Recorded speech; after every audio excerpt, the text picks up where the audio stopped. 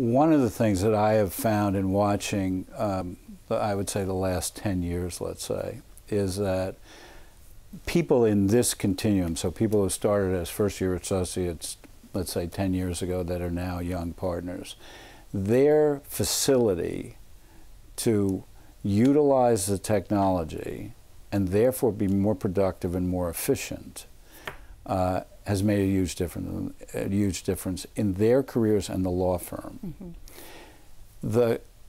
Again, I'll go back to it. If they don't have the right mentor and they're not prepared to be a protege, they're never going to have the judgmental skills that clients ultimately want in order for them to trust them to be their closest business advisor. So the question that you raised, that I don't necessarily have an answer for, is where is it on the continuum that you pull somebody out and you say, wait a second, you're relying too much on this technology. This is not the future for you.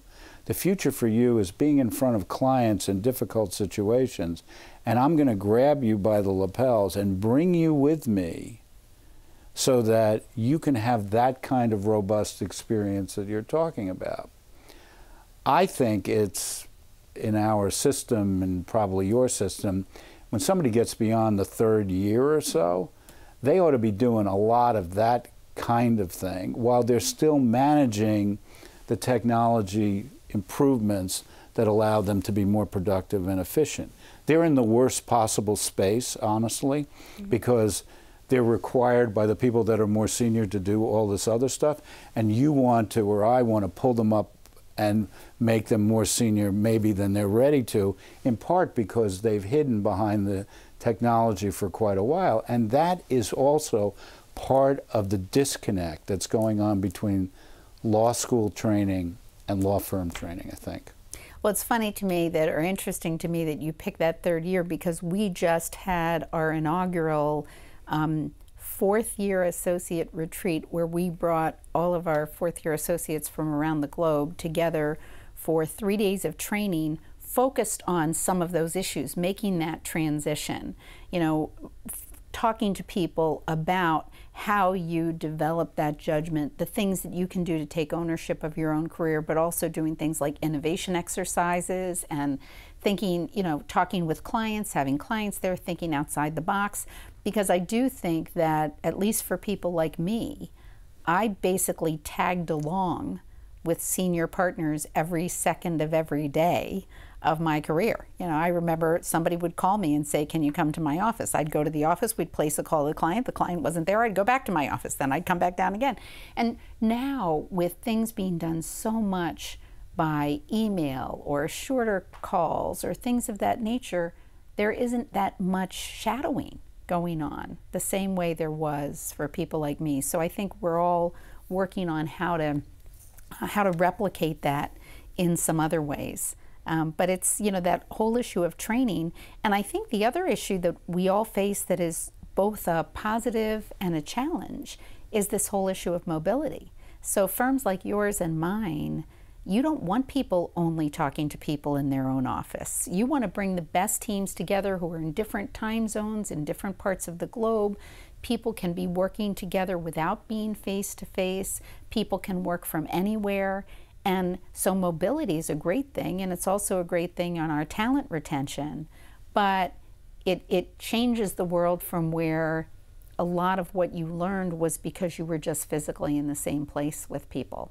So we're having to adapt, and you know, lawyers are not by nature always you know, the easiest to adapt to change, but I think everybody is adjusting. Some better than others, for sure. Particularly as the profession grays a little bit, and you have baby boomers that are looking at the tail end of their careers and what they're hoping their tail end of their careers. And you and I have talked about this before, about people working longer and how one manages soft landings and things that are sensitive to people's lives. So how do you do it at Morgan Lewis?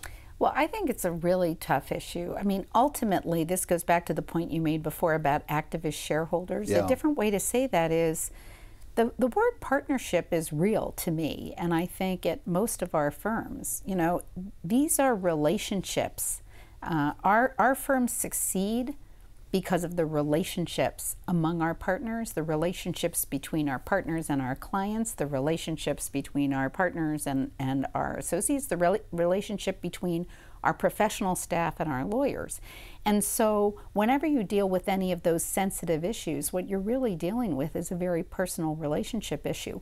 On the one hand, it's a blessing for firms like ours that we have people who are true experts and outstanding lawyers who are working far beyond the time that partners worked when I was an associate. On the other hand, as you've said before, we have to look at transitions and the longevity of the law firm and the legacy of the law firm.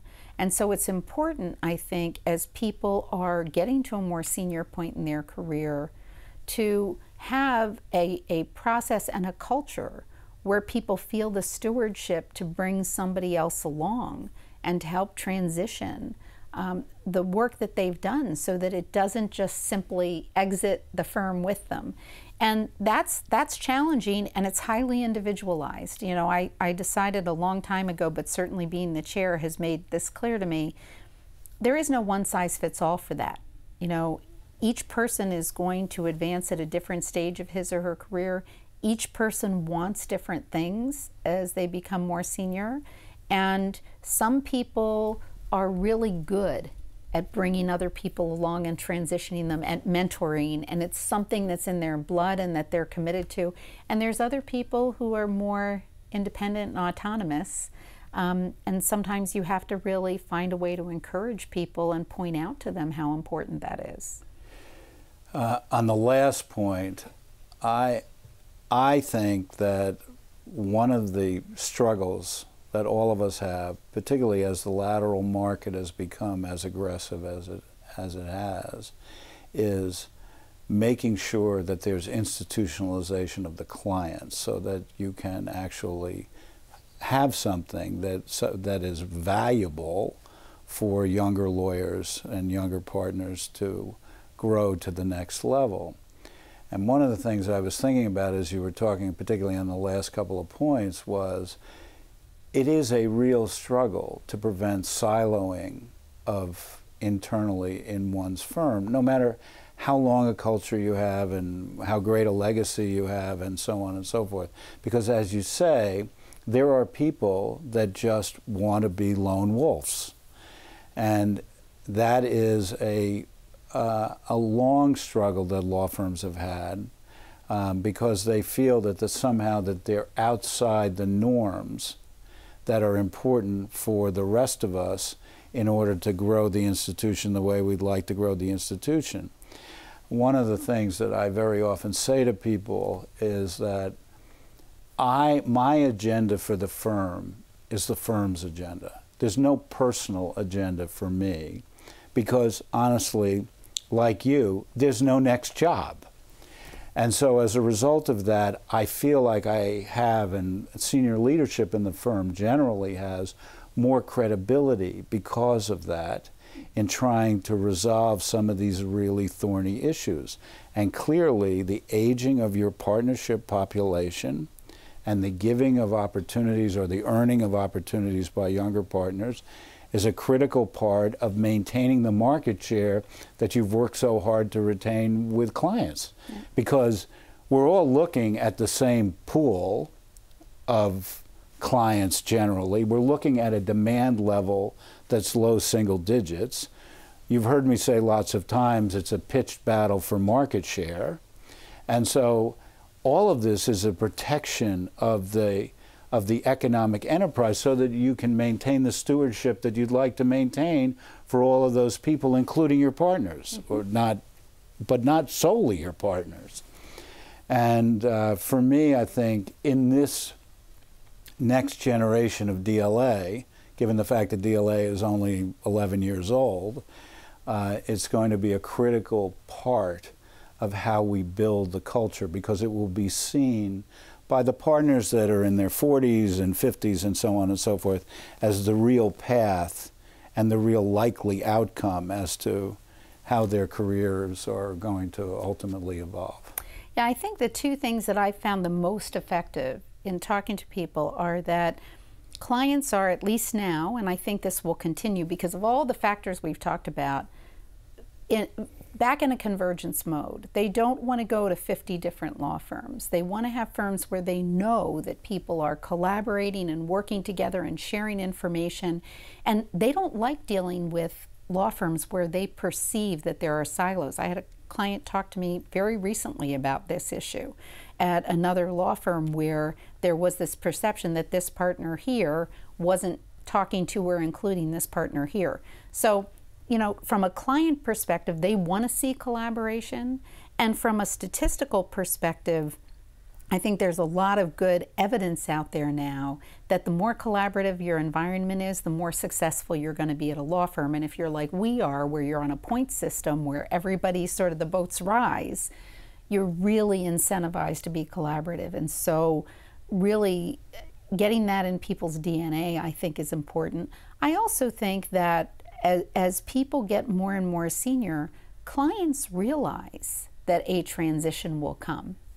And so if the law firm and if the partner isn't good about bringing someone else into the relationship and giving the client the confidence that their needs 5 and 10 years from now are going to be met, even that person who has that great relationship might find that it starts to dwindle off because the client is going to make a backup plan if the law firm doesn't make a backup plan. And I think that resonates with our partners. I think they, you know, they do realize that. But it's true that it's, you know, it's an interesting challenge. And I think that both of us have firms that are very, very much built on collaborative cultures and a collaborative business model. And so I think that if we can extend it to that transitional period, you know, we have partners who understand the value of that collaboration, and hopefully that wins the day. We know, it's interesting that the way you have put it, we know, because we've run a lot of data on this, that the more offices that are involved, the more collaborative that we are across practice groups and sectors, the bigger the market share by a lot. Well, and the studies show that. I mean, Heidi Gardner at Harvard has a new book coming out, but I know you've heard her talk about this before. Yeah. I mean, she has the data that says the more collaborative you personally are, the more successful you are going to be as a partner. Just the statistics are there. More business, higher rates, all of those things. So if you expand that to a law firm as a whole, we all succeed together. And if you can build a culture where people are loyal and want to see the firm succeed, then that collaboration is an easy path to get there. It's also a nicer path because you actually, you know, it's nicer working in an environment where people are working together than where you're in a silo, or much worse, where there's competition, which would be hard for me to imagine, but I know such things exist within law firms. Really? Yeah, so I'm told. You know, it's an interesting dynamic. So there are some personal questions that I've always, since you're a mother of 4 children and a person that's had a very successful career, are any of your children lawyers? No, but I'm holding out hope. I'm not giving up. I have 2 of them are not quite in college, so maybe one of them will get there. And one of them periodically, one of the older ones, periodically talks about law school. So I hope that at least one will be. And do you promote it, or do you think that it's better to sort of lay back because whatever mom says, they're likely to go in the opposite direction? Well, I don't promote it actively, but I think that all of my kids know that I really genuinely love my career. They know all the people I work with. You know, when I was a young associate and I was having young children, my kids came in the weekends with me and crawled around underneath the library table and built cities, and, you know, partners of mine who they've known forever have come to their weddings. And, you know, it's just, they know how much I love it, and so I think that in that way it promotes it. But I think there's a lot of forces out there that are discouraging people. The expense that you talked about. A lot of people are really afraid of that debt, understandably. I also think that in the aftermath of the 2008 period, where all of a sudden people who had gone to law school were either having jobs rescinded or delayed, you know, that's had a big impact on the way people look at the law. So I'm hopeful that the profession will sort of become more attractive to people again. How about on your side? Any lawyers? No. No? And I've recommended against it. Oh, I think, but the opposite hasn't worked then. You recommended against it and they didn't go the other way. well, a failed strategy. They knew better than to go against Dad's advice on this issue. Yeah. I think part of it is that